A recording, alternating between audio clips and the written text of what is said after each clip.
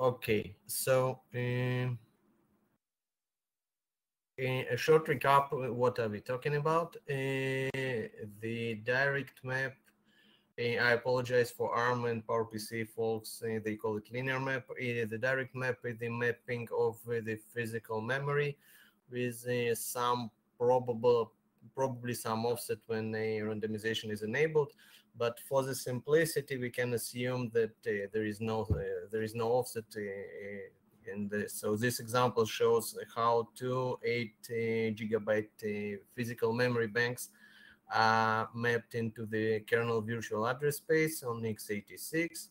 So the bank that starts at 0 will have a virtual address of 4Fs, 8, and then zeros on 4-level system. There will be a hole between the banks, and the second bank that has physical address of 2 8 zeros will have a virtual address of FF8 0280. The direct map is one of the main vehicles to access physical memory via kmalloc page, struct page, and so on. So practically anything that doesn't use vmalloc accesses physical memory through direct map addresses. Now, there are cases for x86 and PowerPC. A direct map is created using large pages as possible. So if there is enough memory, x86 uses 1 gig pages to create the direct mapping of the physical memory, and the areas that can't be mapped with gigabyte pages are mapped with 2 mega or 4K pages. There are cases when do you still hear me? Yeah, I hear you fine. I think Vlastimil was trying to ask a question. It warned me about loss of a connection. Sorry. So there are cases when certain operations require splitting of the large pages in the physical memory, in the direct map, and this causes some performance degradation depending on the area, on the benchmark, and what is happening. So in a sense, if we'd like to have I think it's the next slide. If we're allocating an object at this address and then we call something like set direct map invalid or set memory read only or set change any other page attributes, we would cause the split of 1 gigabyte page that maps this region, and it will be mapped as 2 mega pages at the beginning, 2 mega pages in the end, and then these 2 megabytes will be mapped with 4K pages to allow a change of attributes in a single 4K page. The use cases, there are a couple of use cases that already exist in the kernel that cause these splits of the direct memory. These are modules, BPF, ftrace, kprops, essentially anything that calls set memory APIs. There is also memfd secret that splits large pages in the direct map. And the upcoming use cases, such as protecting page tables with PKS, and AMD secure nested pages that requires to exclude pages from direct map when they become guest private and put them back when they become shared between the host and the guest. I think TDX will also need something like that. I'm not sure. And regarding the performance, last year I ran some benchmarks on my laptop. So these benchmark checked what happens if the direct map is entirely filled with 4K or 2 meg pages. The results I'll show in the next slide are not so disastrous. and I remember the Intel 0-day lab also did a bunch of experiments and published their results here. So it's not really awful, but it's still not nice to have 4K mappings. There was no clear winner for 1 gig or 2 meg pages, but it's definitely a 4K underperforming all the cases, I think. And another thing about bench, these represent data access. When I tried to check what happens with the fragmentation of high kernel mappings that map the kernel code, the results are far more severe, and I easily got like 20% degradation from MTU benchmark when the code was mapped with 4K pages rather than 2 meg and 1 gig pages.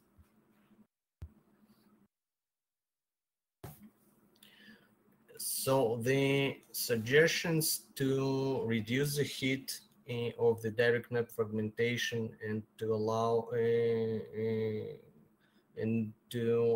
more API, more functionality that requires 4K pages in some places were largely to reuse the large pages that were already split, and then amortize the effect of direct map splitting and provide 4K pages from the large pages that already were allocated.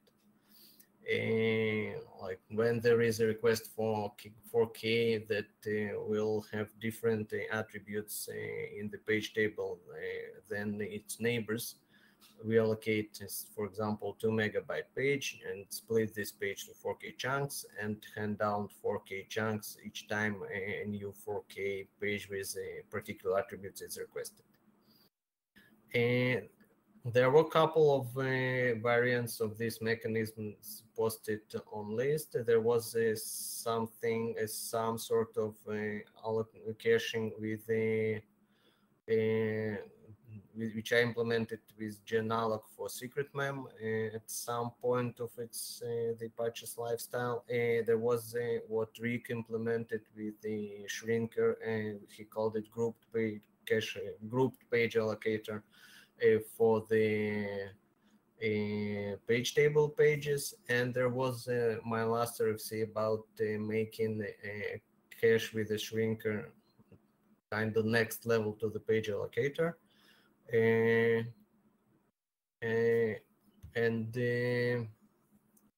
Basically, we've stopped the discussion at that point, more or less, without actual agreement where the cache should be placed, near the consumer or near the page allocator. And this is both mainly to discuss the alternatives. So I tried to summarize at least my view on how this works. The caches that are closer to user are probably simpler to implement. They have better access control in the sense that the user knows how the pages are used, what attributes they have. There is a possibility to compact those caches to have ability to recreate large pages when the cache becomes fragmented. I believe these caches would have larger memory overhead on overall system, because if there are several users that use such caches, each cache will have its own stale memory that can be reclaimed at any time. There apparently will be higher fragmentation of the direct map. There will be more splits than with a unified cache or something like that. And whenever the user frees a page, it should be freed exactly to the cache it was allocated from. And from my experiments I've done for the last year with different address space isolation stuff, freeing is the most difficult part. Because when you allocate a page, you know what context you are in, and so it's easier to put it in the right place, right page table, whatever. When the page is freed, especially if we have to reuse existing freeing mechanisms such as TLB, MMU gather, and so on, or page freeing via VM, in a VM scan, the pages, the only information we get about the context is what we may store in struct page, and it's not very convenient. So in that sense, if we move the pages as close to page allocator as possible, it probably will result in more intrusive changes, and the cache will be a black box to its users. So it would be really hard to make allocations movable and do something like compaction, for example. But I believe it would be more memory efficient overall with lower fragmentation of the direct map. And it's not my bullet core MM integration. Vlastimil? I thought it was your bullet. Oh, maybe because So given the integration with the page allocator or closeness to the page allocator, probably the freeing would be not as complex to implement. And I think it was the idea. Oops. So that's the intro. And now I've seen there was a question in. I've seen there was something in chat, but it was not about this. I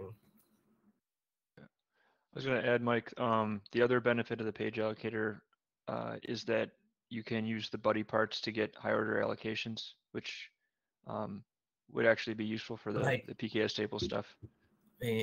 Right. Otherwise, you'd need to re-implement it in the cache that is per user, close to user. Yeah. Why do you need higher order allocations for page tables? Page tables, for instance, on x86 require 2 pages for PGD. Yeah, for I think also for PTI, there's a order 1 allocation. The PGD, when PTI is on, the PGD allocation is order 1. Yeah. PT should be order 0, no? When PTI is on, there are 2 channels in PGD. One is user visible, and one is only kernel visible. And whenever that's PGD, but PT. PT is order 0. Yeah, but it's the one that gets. It's not the one that's. The hardware doesn't use an order 1 page, but just the kernel does or allocates an order 1 page. So it's just how the software is written. In general, PTI can be changed to use per CPU offsets or something when it does the context switch. Yeah. But the bit flipping is neat trick.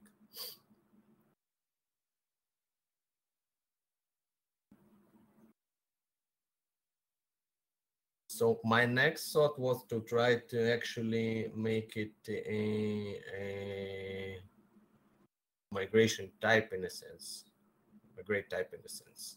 You get the nozzle and list to freely area and see what we can get from it. I never actually started to implement it because I really don't have enough background on how page allocator works and so on. It will take me a while to get there. But the idea was to do like something similar to migrate CMA.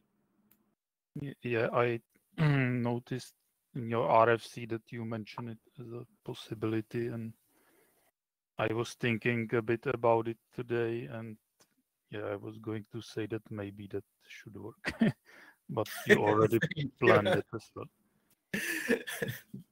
Because one of the issues you had in the RFC was that you used some more bits from the page block map. I forgot the exact name, but now we use only 4 bits. Yeah, I remember I should have used 8, but I used 5. Yes, which doesn't work. But for migrate types, I think there's like 6 of them at most today. If you have CMA, I'm afraid we still need to increase the page block bits. I think if you add one more migrate type, it will still fit in the 3 bits we have for that.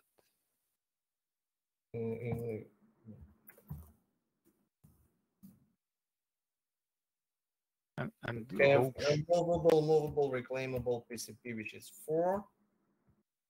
CMA is 5, and isolate is 6. I think PCP types is LES. Yes, it's LS with high atomic. So 1, 2, 3. We have 4.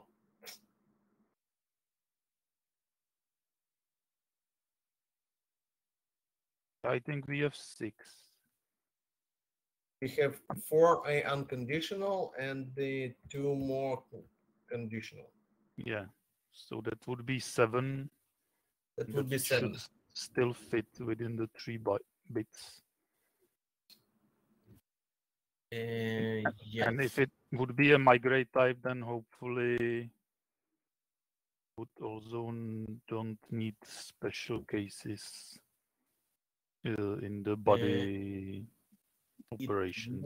It will need some special cases like CMA, I believe, because you can't fall back from it to different. You can't fall back to it.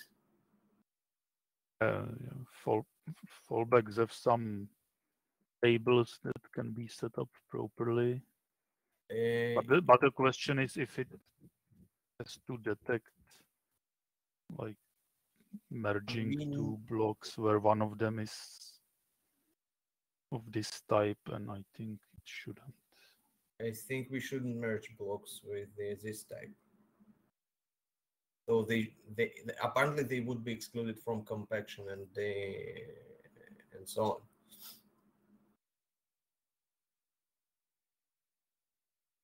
on. My feeling is we will have some special cases like CMA does in this, but probably in other places.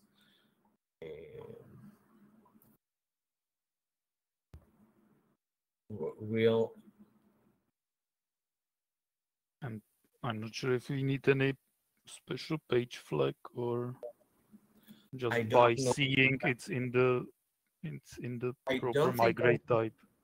I don't think I'll need a page flag. I think we take 2 meg. Let's consider x86 standard sizes. We take 2 megs and we mark the entire page block as migrate type, whatever it's called, and so the allocation will be quite similar to what I did in the previous RFC, and the freeing will see that migrate type is such and such, and it can put the page back on the same on the appropriately list without having a page flag.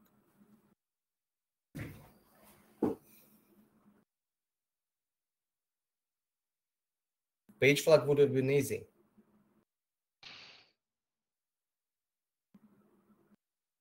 If we had page flags, it would have been easy.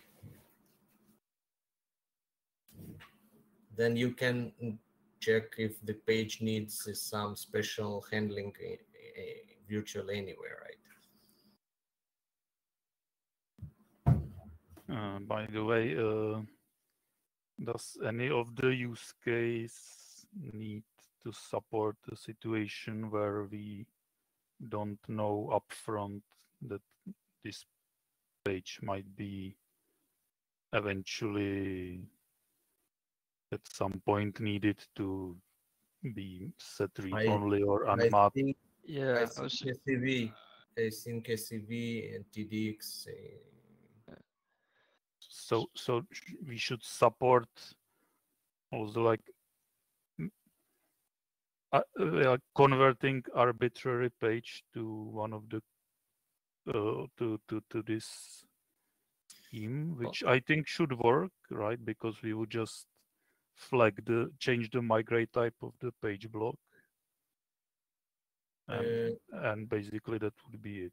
Because then it would become part of this cache, and all the further So freeze what of you page suggest, would. like I've seen in the CV patches, they do sometimes set direct map on, set direct map off, set direct map invalid, valid, whatever. So you suggest that whenever page gets different attributes, that its neighbors may mark the entire page block as let's say not in direct map or somehow, and then whenever pages are freed in this page block, we'll know to reuse them as a part of this new migrate tag. Yes. Yeah, it makes sense. But the question is, can we detect the cases where we no longer need this and convert the page block back? Probably mean like scanning the direct map, and if we see that all the PTs are mapped and read-write, then we can convert it to huge page again and change the migrate type. It's more like scanning. Because we have no other tracking except the page tables. We can scan from the free list side. So whenever we have 2 megs free in the same. Well, if it's free, that's the simple case. But you mean what happens if we have the same 2 megs with the same permissions again, or at some point? Because if we just temporarily change some page to read only and later back, while there are other pages in like the same 2 megabyte block, whether it would be worth to support this detection that we can. I think Kirill has some patches about something like that 2 years ago or so, doing a collapse of mapping in the direct map. Okay. But he didn't hook it into anything particular, and then I believe he stopped working on this.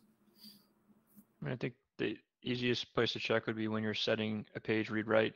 Just check if the rest of the larger page is read-write and do it then. It's already a pretty heavyweight operation. So I mean, like, check the other 511 pages. Or just schedule this check and then periodically process the scheduled. I mean, you also probably want to go batch the reconversion to large pages as well. It'd be nice if you could do one shoot down for several 2 megabyte regions of broken down to 4K pages. I think we can save some shoot downs on some of the transitions.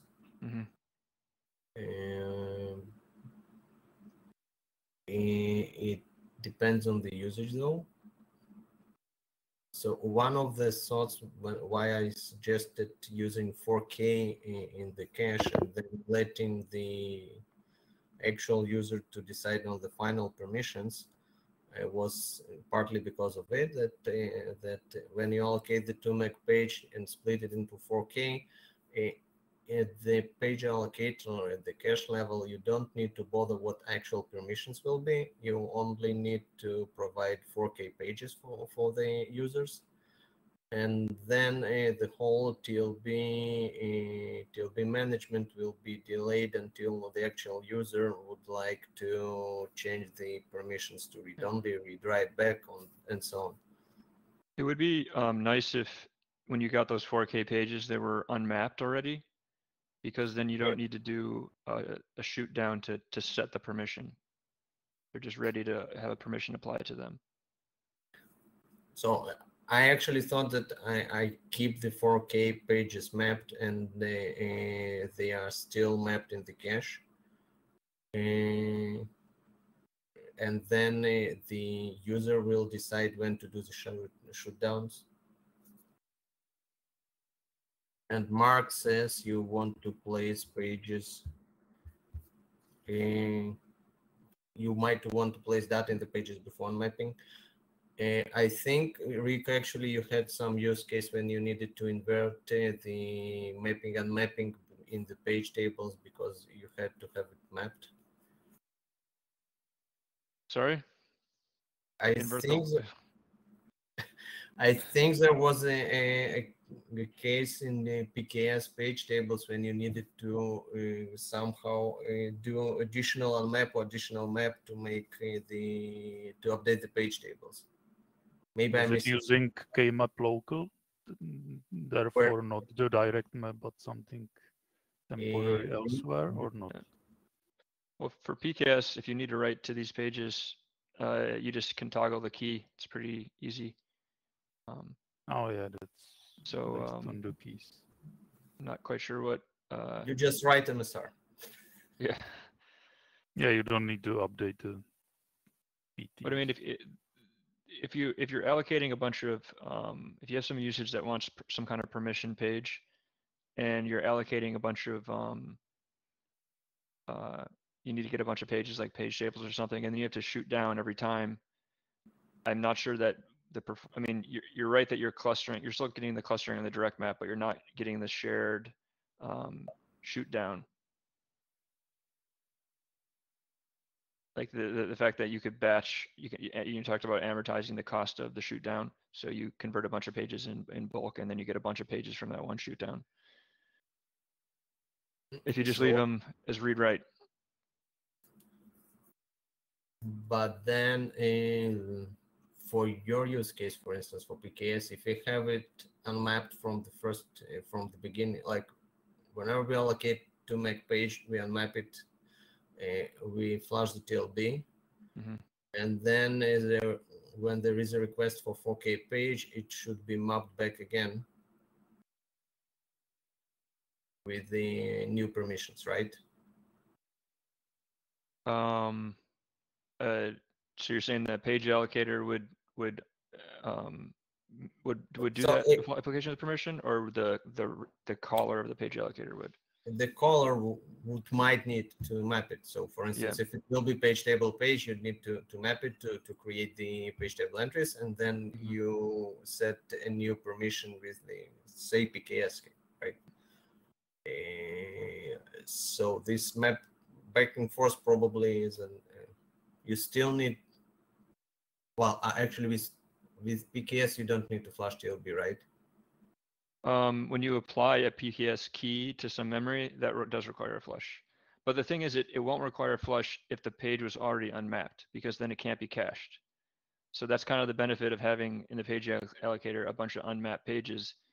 And I almost wondered if like we could do something like we combine these two things, where the page allocator manages unmapped pages, and then maybe you could even get handed back permission pages, and it knows it can re-unmap them in because you can, if you unmap a page, you've kind of done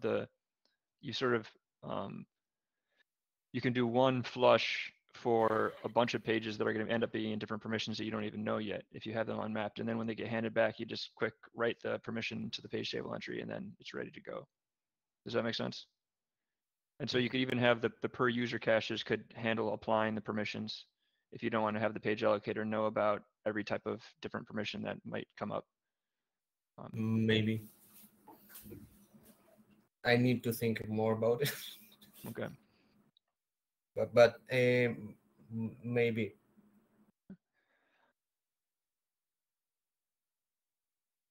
Now, Vlastimil, did you look into SCV actually what they need? Because I only had some quick glance of the patches and. Yes, so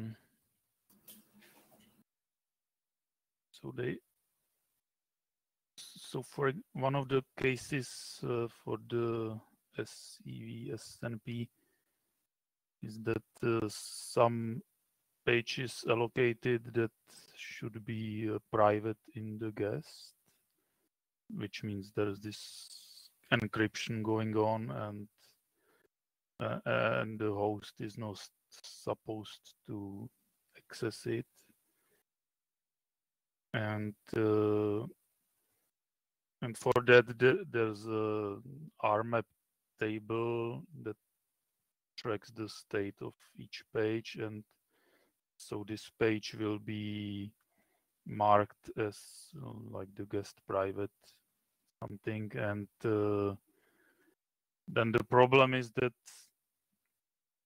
if this page stays mapped as part of some 2 megabyte direct mapping, and the host accesses some different page within the same 2 megabytes, then the SNP machinery will check the RMP table for all 512 pages, because it is about to create a 2 megabyte TLB entry, so it has to check everything within these 2 megabytes, and it will see, oh, but there's one 4 kilobyte page within this range that gets private, and we are not supposed to touch it, so we cannot install the TLB entry for it, and therefore it all fails. So it needs to split the map even without needing to change permissions. So it simply need to be 4K page, or I think what they do is they unmap it. It should be unmapped because it's simpler, and then we can detect that there's such page. So 2 megs should be splitted, and then the page that became guest private should be unmapped entirely. Yeah. Rick, do you know if TDX does something similar, or James, maybe you do? It has something else. I can't give like an authoritative answer, but I believe it was around writes to the encrypted memory. So yeah, I can't give an authoritative answer. Last time I saw that series was focusing mostly on the user space mapping and not the direct mapping, but I'd have to go back and look. I guess Dave Henson would know, but I don't see him. I don't see Dave here. James might know. James is too busy with something different, probably. You'll have to repeat the question. Hang on. What? Does TDX need to unmap private pages from the direct map? If you know. TDX needs to unmap the guest VM pages from the direct. Actually, I don't think it needs to unmap them from the direct map. It just needs to make them inaccessible to anybody else to prevent the machine being crashed. So unmapping them from the direct map would be the safest thing to do. Kirill's the guy who's been doing the patch set for this. But Kirill is not here, right? And Dave also is not here. Because last time he was saying that SAVSMP needs to, if there is a 4K out of 2 meg become private to the VM, they must be unmapped from the direct map. Because the way how SMP machinery works. So I think that's a good idea. TDX would need something similar. Probably. I mean, it would certainly prevent ROP attacks from crashing the system using the TDX page protection. So essentially, if this page is mapped in 2 meg in a TDX system, any access to those 2 meg may create a machine check, may cause a machine check. Yeah. So I think I'm remembering that when we were working on this, we thought that it could be, if we're going to go through the trouble of having this the special management of private pages, that it could be nice to have a mode that just uses software to, existing hardware features to unmap guest memory on the direct map, kind of like the exclusive page frame ownership concept. And I think that's where the direct map unmapping came from, because I think at some point that series did have a direct map unmapping piece. But I'm just looking through the last RFC, and I don't see anything about the direct map. That's about the TDX, or yeah. series? So I think it's just focusing on unmapping from host user space. So like QEMU's view of the Is it this set that used the memory failure infrastructure for that? Or it's another one? I'm quite behind the list. So. Oh yeah, Greg says that memory failure is also a use case because it wants to avoid speculation accessing the poisoned memory. Yes. Yeah, so another thing on the having a cache of unmapped pages is that all the vmalloc, so there's also applying kernel memory permissions to the vmalloc alias, which, you know, there's not always a vmalloc alias, but you can create one. And when that happens, you don't really care about the direct map anymore. So like for modules, for example, it's going to go get random pages from the page allocator and then set memory at the same time, the permissions on the direct map and on the vmalloc alias, like for example, like setting it executable or something. In which case, if you have unmapped pages in the direct map, you can just leave that alone and just apply the permissions on the vmalloc alias. So in this case, you don't need to do any, if you have unmapped pages already, you don't need to do any shoot downs. You can just apply the permissions and, you know, as long as you have some other way to load it. The initial shutdown. When you I mean, at some point you need to batch unmap them, but then after that you can just sort of apply. You can have like a, you know, for example, if you're going to load, you know, sometimes people load lots of JITs, BPF JITs or something.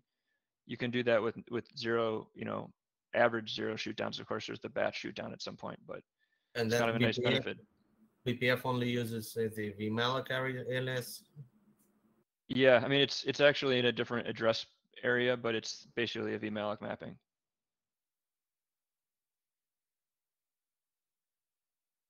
Okay. And I think also, you know, for some of the PKS usages, like there was the one where they were, it was Elena Reshetova was doing one where you would map in vmalloc using PKS to protect a key. So all those kind of key storage usages also could benefit from like having a shoot downless creation of PKS memory.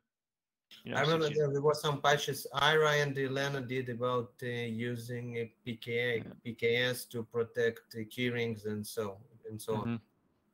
Yeah, and I think there could be there could be more kernel secrets that could use the same thing, but you know, depending on how often the secrets are allocated, you might not want to do shoot downs all the time.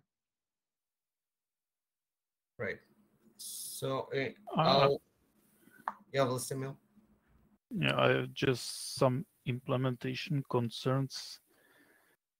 If we go with the migrate type way, then it would be very hard or intrusive if we wanted to guarantee that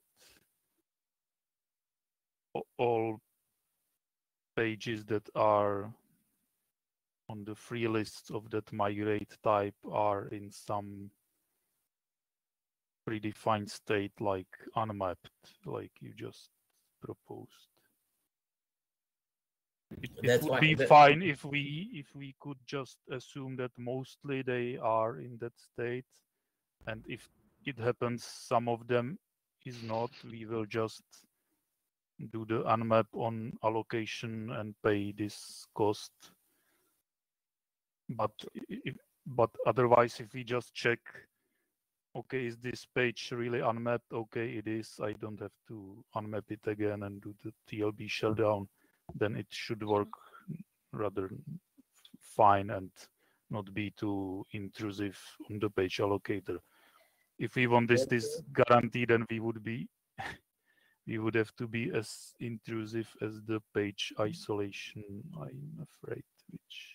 I think it's more trade-off of how fragmented, how less fragmentation we want to allow versus how easy it is to manage the whole thing. Because I didn't mean fragmentation, but batching of the fragmentation of the direct memory. I mean that okay, let's say we have a lots of memory at the beginning, and it's until the memory usage builds, so we can easily allocate high order to max pages and just split them and keep them in this list, and this won't be a problem. But at some point we won't be able to allocate to max, and then we'll have to split at other places where there will be 4K pages of different that belong to different domain protection domains, let's say. So if we do not attempt to reduce fragmentation very much, if we kind of let us live with that more pages get fragmented as the system lives, it doesn't seem to be too complex to do all the whole tracking of unmapped versus mapped. Like, okay, we can't allocate to max, so we are allocating 4K or maybe some incremental high order, but we split it out from the direct map once, and then we continue to use it as unmapped. Yeah, but there will be other pages in the page block which we couldn't get because we don't have 2 megabyte page blocks available anymore, and we cannot unmap those. And at some point, those will be freed and merged with our pages, and then we would have no guarantee that what's on the body allocator of this migrate type is really unmapped or mapped. We can check the page table and free a page from that page block. Yeah, that would have to be done. And it's not that complex, and it's not that slow. Yeah. We have to make sure that we handle if we're going to also ever add in the repair. Can you repeat, Rick? Yeah, so you're saying if we want to check if a page is unmapped, we can just check the page table. Was that your comment? Yeah, I just said that if we're going to ever remerge the pages, we have to make sure that those checks don't race with the remerging. I thought we would check in one of the free sum pages. Yeah. We talked about having like a batch list that would accrue things that's supposed to remerge. I think these pages should not go to PCP lists anyway, right?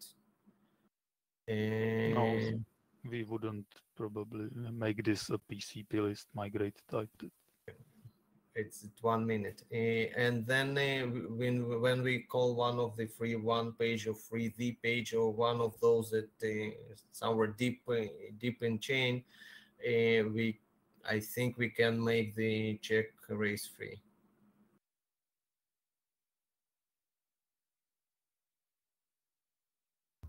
But yeah, it does seem like it's not too many more accesses than just checking a page flag. So kind of like the idea.